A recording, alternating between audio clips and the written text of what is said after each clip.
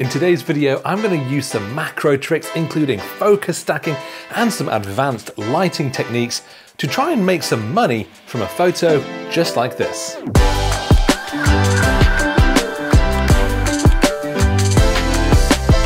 There is a huge crossover in the skills that you would need for macro photography and the skills that you would need for product photography. And product photography is an area of photography where you can actually make some money with your camera. So many product shoots involving getting up close on that product and showing those tiny little details. Often it will involve doing focus stacking to make sure that all of it is nice and sharp.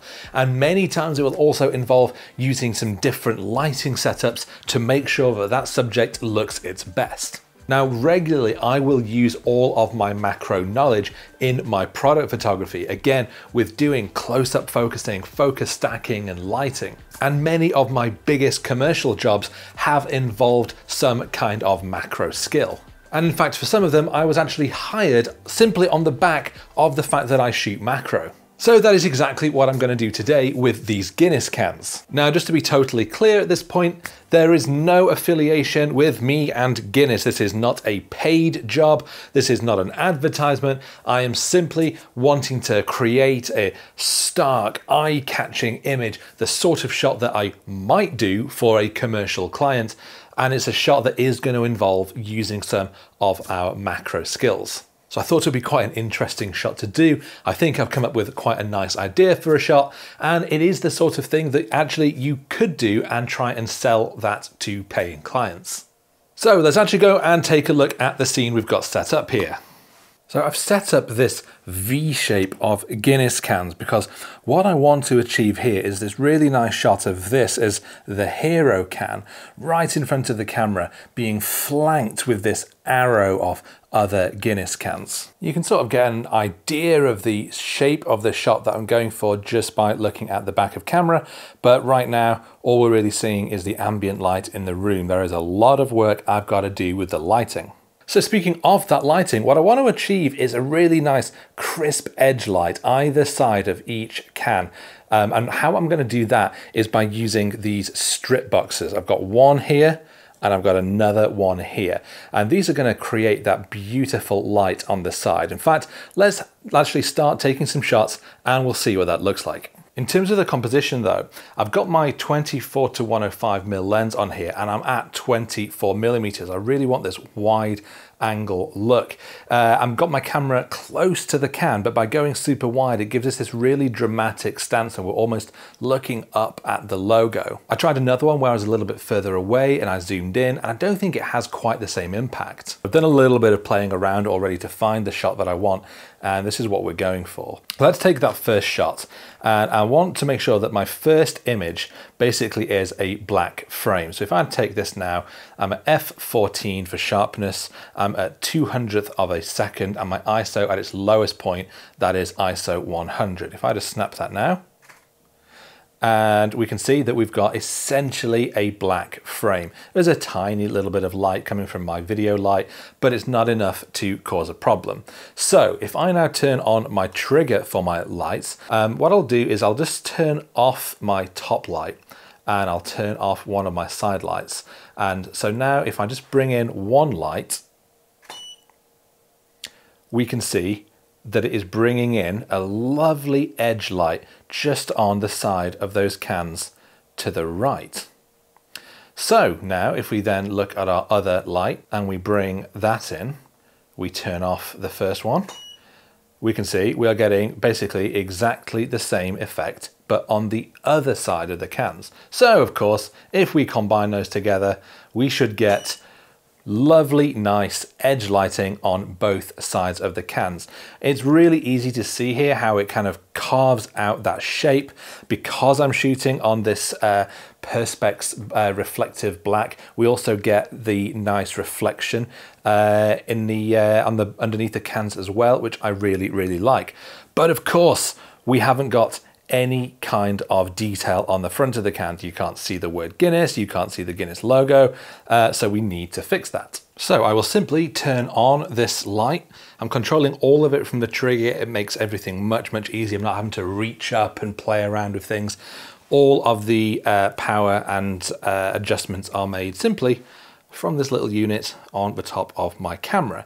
So now if I take this shot, hopefully we get everything looking pretty much as I want it to. We've got that lovely edge lighting on the cans, and then we've got that nice light from this top light that's actually lighting up our logo. This kind of lighting is probably quite a bit more advanced than I would normally do for most macro shots. Most of the time I use flash for nature and outdoor macro.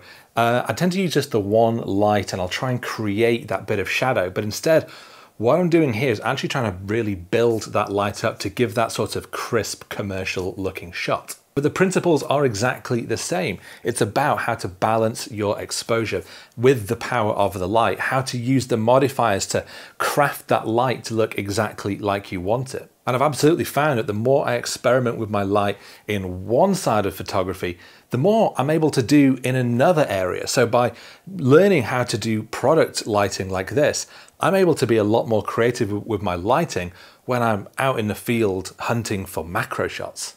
And then the same goes for my focus, because what I want to do is focus stack this shot, because when I'm focused right up close on that front can, the cans going further back will eventually become out of focus. And I want to make sure that every single one is pin sharp. So by focus stacking, I can achieve that. So again, while it might seem that product photography and macro have nothing in common, I'm actually using the exact same techniques. So what I'll do, just to make sure that I know when my stack is going to start, is I'm going to put my hand in front of the camera and take a photo. That way I will just see a picture of a hand and I know exactly when my stack will start. So I'm manually focusing this shot. I haven't changed my settings, still f14, 200th of a second. And I'm zooming in and I'm making sure that I have got pin sharp focus right on that front can, which I have. Looks absolutely spot on. And then I'm going to take my shot. That looks really good. And then I'm going to zoom in and I'm going to change my focus to the next layer back. And I'm going to take another shot. And then for the third layer, take my shot. And finally for the ones right at the back, and we take our shot. And that should be all the shots I need. Now it might seem like I'm blowing through this quite quickly, but the reality is that actually this setup, getting the lights in the right place, crafting the shape of the light to fall exactly where I wanted it, did take quite a bit more time. But for the purposes of making hopefully a slightly more enjoyable and easy to watch video, I've just shown you this finished setup rather than all of the fine tuning that can take forever. But really, those few shots, the front, the next one, next one, and next one, that is all we need to put our shot together. So let's take these photos over into Lightroom and Photoshop and see where we go from there. So I've brought those shots over into Lightroom, and if we have a quick look, we can see what I mean about having that nice edge lighting. We've got beautiful like lines coming down each side of the can, and because of the way that I position those lights, it looks identical on every single can going back. I'm really, really pleased with how this comes out, and the overhead one has really lit up those labels. It looks great. But we focus stacked this, and that is important because if we just have a zoom in here, a little bit too close, on our front label, it's really nice and sharp. And then clearly, as we get towards the ones at the back, it's not sharp at all. And then as we move through, we can see it gets increasingly sharper. Now this one is absolutely pin sharp, and then the one at the front isn't sharp at all. So that's easily fixed. All I do is I select all of these, I will right click, export them.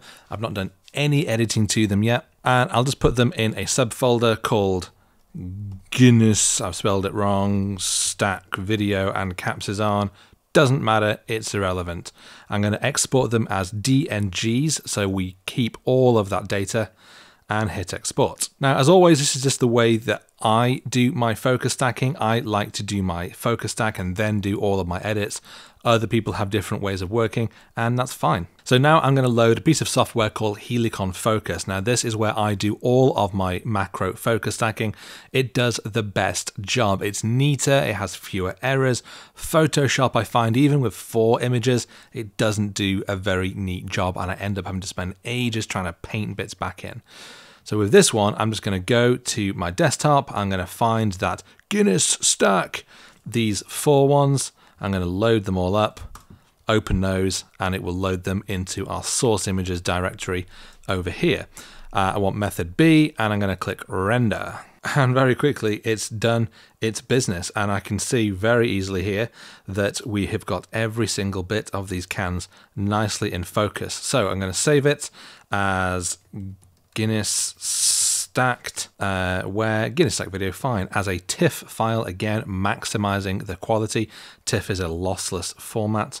And then we'll go into Lightroom and we will re-import that image. And here it is. And if we have a look, we can see, yep, it is pin sharp here on this one, pin sharp on this one, pin sharp on this one, and pin sharp on this one.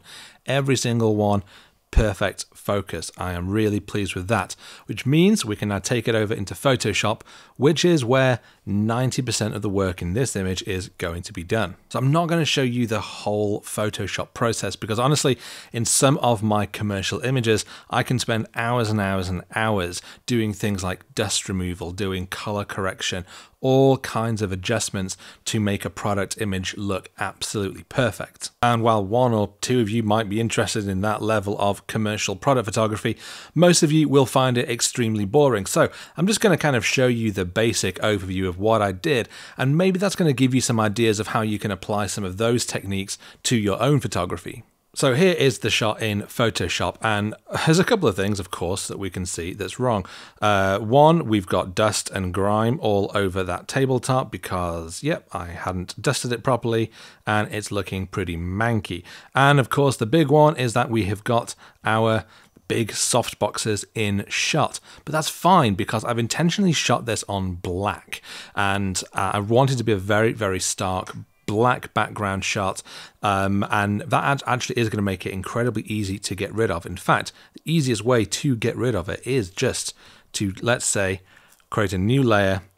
I can bring my eyedropper tool and I can select that black there, bring up my brush, nice big size, very big size in fact, hardness up, and my flow right to the top, and I can just paint.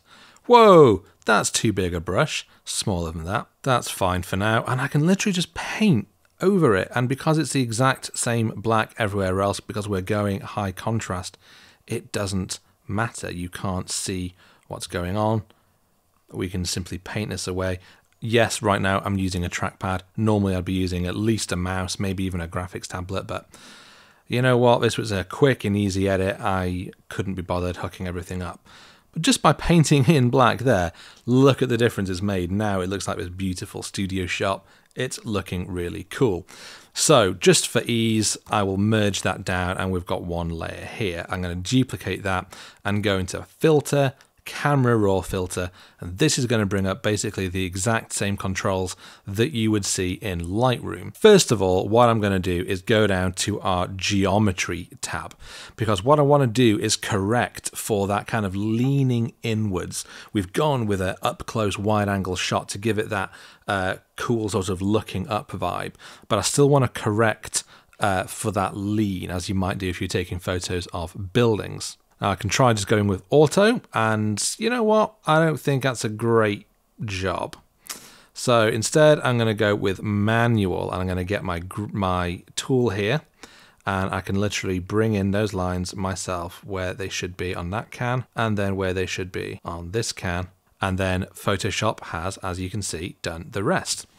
I might do a few little basic exposure tweaks at this point, bring up that contrast, maybe up that exposure, whites, bring down the shadows quite a bit, maybe something down here.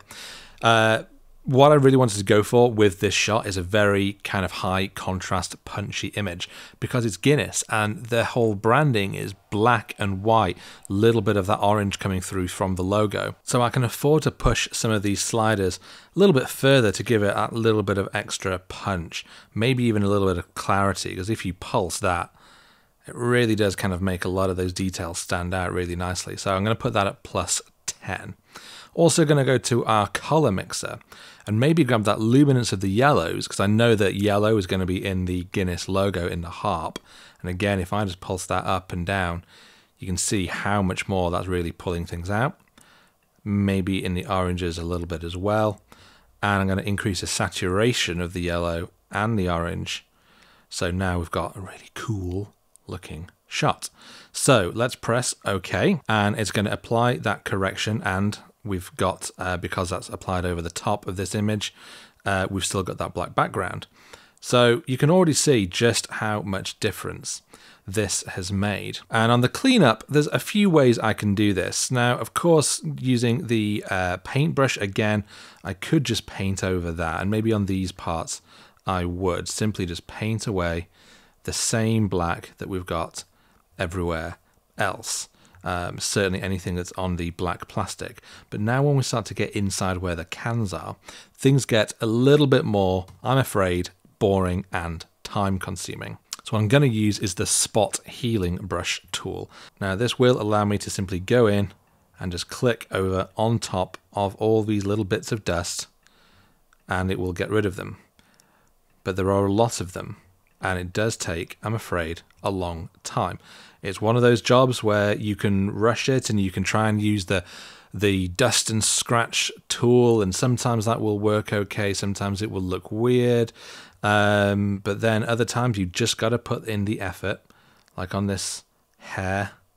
Try and get rid of that.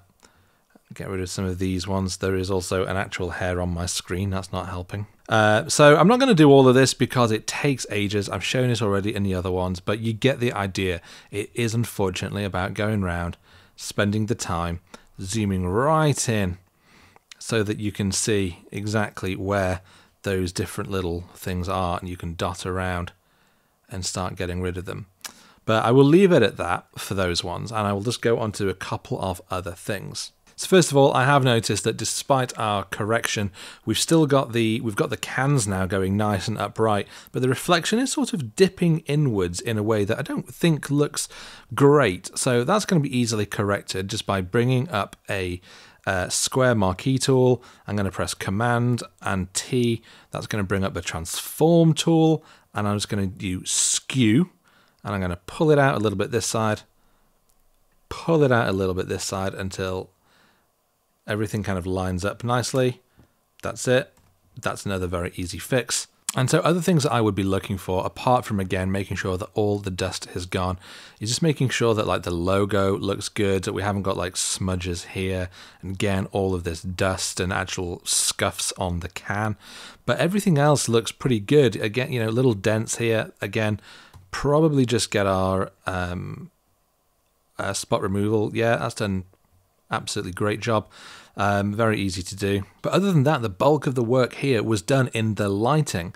It's about getting that shot as close to perfect as we can when we're actually taking the image, so that it's meaning that we don't have as much work to sit here and do in Photoshop. And actually, I'm really, really pleased with how this looks as it is. But I would probably want to do this as a 16:9, really bring it in nice and tight. I'm imagining this as maybe a nice magazine spread, a double spread, or maybe on a big billboard, something like that. I think I could really see that looking pretty cool. And so I'd bring it in something like this.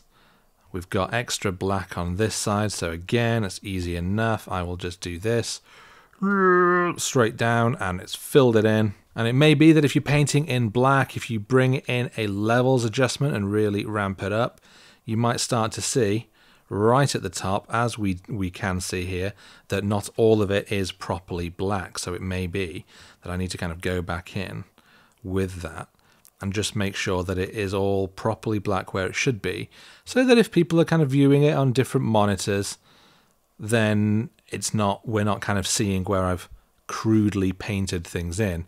Instead, we are seeing what the color really should be. And I think something like that it looks fine, and then all we need to do is just hide that adjustment. And there's all kinds of things you can do from here. I played around a lot with things like adding a little bit of background light. I played with the reflections. I played with all kinds of things just to kind of throw some ideas around and see if I can make it look like an even more polished commercial shot. But to be honest, a lot of that is much more on the Photoshop side. And what I really wanted to show is just how applicable the macro skills are in a product shot like this. And I think that regular viewers of my channel will have recognized all of the things that I've done so far, from the focus stacking and blending those things together, and then using the camera raw tools to kind of bring out that exposure and play with those color channels. So if you've been into macro photography and you're maybe looking for some ideas of things that you can shoot if you're not going out and about, then really consider products. If you've just bought something new, maybe you've just bought a new lens, well, maybe before you go and take photos with that lens, why not try and do some really cool product photos of that lens? Or maybe you've got a new iPhone, maybe you just got a new remote for your TV. Whatever it might be, just try taking some photos. If nothing else, it's great practice for how to use your lighting, how to do focus stacking, how to think about composition for small objects. And all those lessons that you learn doing that, you can then take out with you into the wild when you want to take some proper outdoor nature macro shots. And if you find that you're really good at doing the product stuff, then maybe you can start actually making some money, approaching local brands, local beer companies, whatever it is, and actually try and do that and make some money with your camera. But I'm going to call it a day there. I really hope that you have enjoyed this video, or maybe you just found it a little bit useful in seeing how I would go about taking product photos like this using close-up techniques. I would love to hear your thoughts on what I've done here today, and whether, if you're a nature and outdoor macro photographer, have you found any of this maybe inspirational, or maybe is it something you would want to actually try yourself, or would you rather me just be out in the woods surrounded by leaves? So please do dive into the comments and let me know all of your thoughts, and if you've enjoyed seeing the video. And of course, if you have enjoyed it, then do please hit that like button, and of course consider subscribing to my channel if you don't already, that is, and I will see you next time.